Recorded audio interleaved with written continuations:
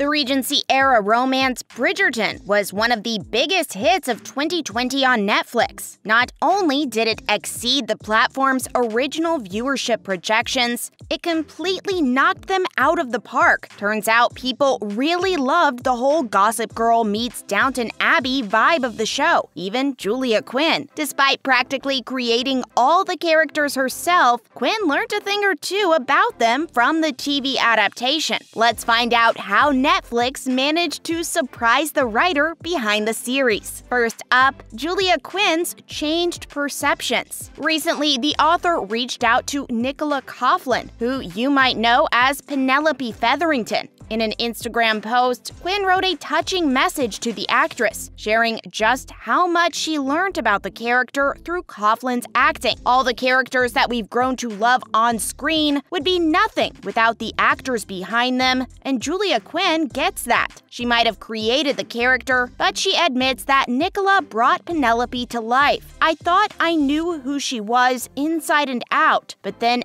Nicola Coughlan came along and made her into something even more, read the Instagram caption. Quinn gave Nicola the entire credit for doing such a delightful job with the Featherington daughter's character, and straight out thanked her for turning Penelope into something more special, more three-dimensional, and, well, more Penelope.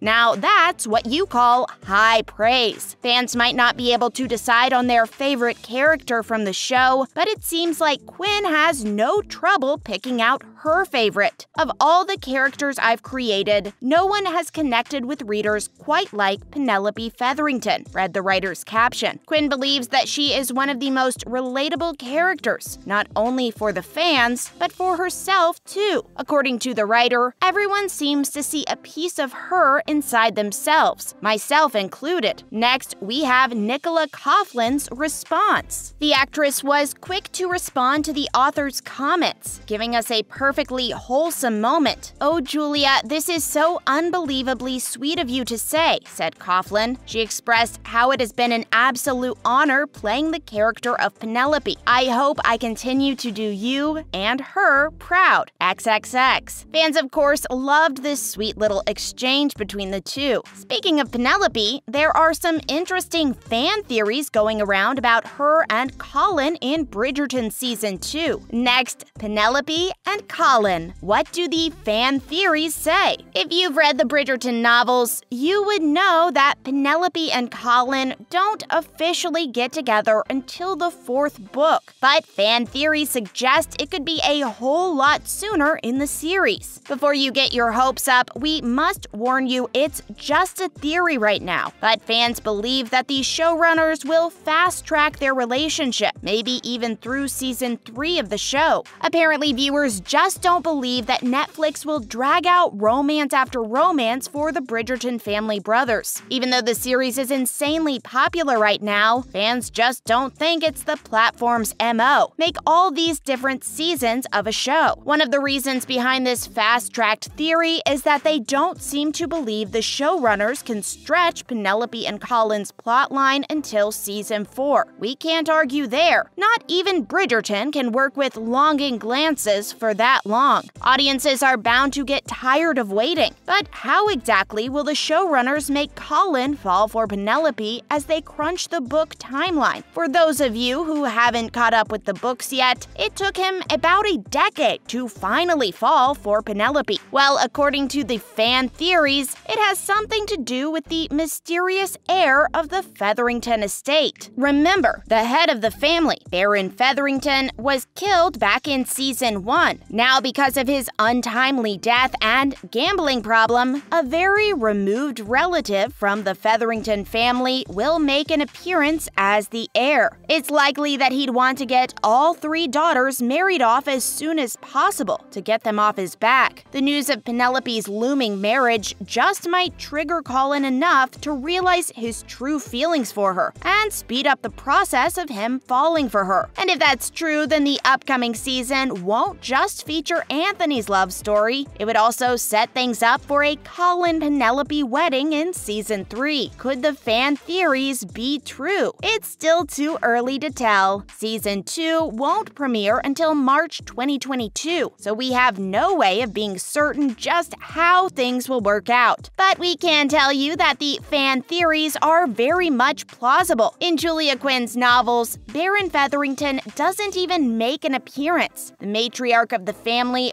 Portia Featherington, is already a widow. Netflix specifically wrote Mr. Featherington's character in the show for a reason, and fans believe that it was to play with the character arcs differently from the books. His death in Season 1 will possibly set the stage for a lot of changes in the Featherington household. However, series creator Chris Van Dusen hasn't denied the possibility of an 8-season run of Bridgerton. In that case, shortening and cramping the novel's storylines wouldn't be necessary. We might not have the entire Bridgerton saga to look forward to right now, but we do have 2 more confirmed seasons of the show after Season 2. What will Season 3 of Bridgerton be about? If the showrunners decide to stick to the pattern they've created for the show so far, then Season 3 will likely follow the 3rd book from Julia Quinn's series, An Offer from a Gentleman. This is where Benedict Bridgerton, played by Luke Thompson, takes center stage. We hope you're ready for some serious Cinderella vibes, because that's exactly what Season 3 will bring. The 3rd Quinn book follows the Bridgerton brother as he falls for Sophie Beckett, who just so happens to be an earl's daughter forced into servitude by, you guessed it right, her vile and hateful stepmother. The showrunners haven't released any official details about the plot of the 3rd season, but they did let us in on a juicy little update. Hold on to your hearts, because Regé-Jean Page will be making a comeback. After completing his character arc and his 1-season commitment to the show, the Duke of Hastings left the series. But in a recent interview, the actor revealed that he might be open to a cameo down the road. However, it's still not clear how the showrunners will explain Simon's season-long absence on his return in the newer seasons.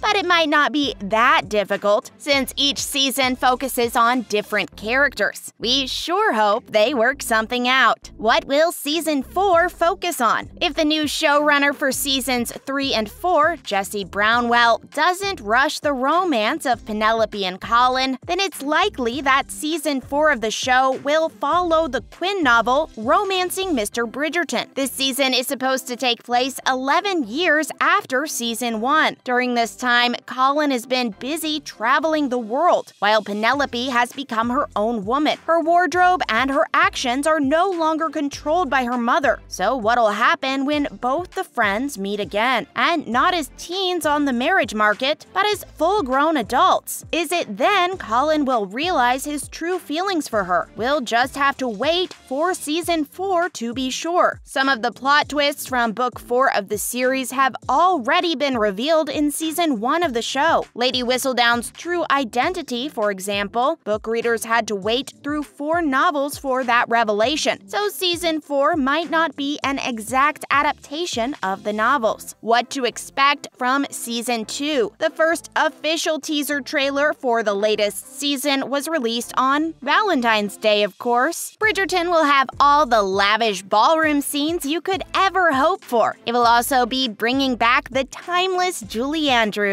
as the voice of Lady Whistledown. But what stood out the most in the teaser trailer were the longing glances exchanged between the eldest Bridgerton son and the newest addition to town, Kate Sharma. Jonathan Bailey, the actor behind Anthony Bridgerton, gave us a little bit of insight on what to expect from Season 2. He revealed that the Bridgerton world is only going to get more pronounced. According to him, it's going to be mad and it's going to be brilliant. While he didn't get much into details about his role specifically, he did mention that there are going to be a lot of brilliant characters introduced in the series, and there will be loads of Easter eggs for all the characters.